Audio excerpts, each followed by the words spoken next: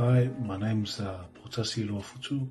I play for Provence Rugby, and this will be my 15th year in a professional rugby environment.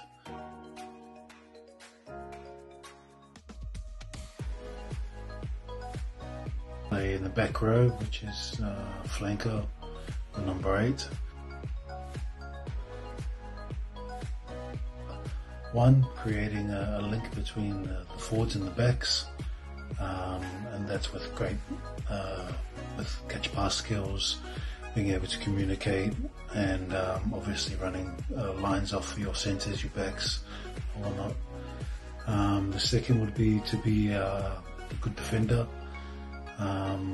reading situations and analysing the risk and reward. For example, going into a ruck that's already been secured by the opposition, trying to pilfer their ball and figuring out whether it was a good choice or not, basically. And the third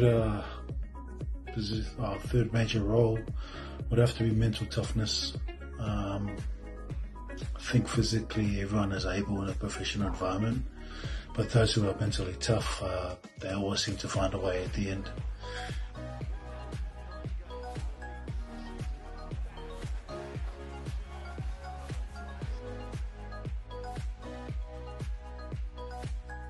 Probably to believe in yourself a little bit more, to know that you deserve to be in that place at that particular time.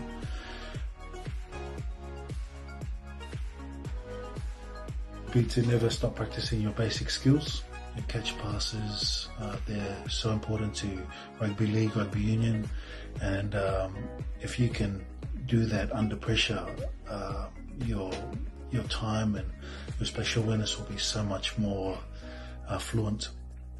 The next would be to start watching your games and your trainings. I think today's professional world is dissected into stats and info, and the earlier you get used to watching footage, the quicker you'll be able to identify strengths and weaknesses of yourself, your team, and oppositions. And the last point I'll leave you with would probably be to find your strong point in your game, and make sure it stays your strong point all the way throughout your career.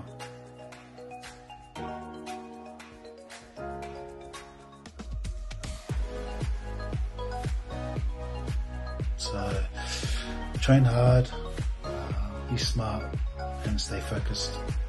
Cheers.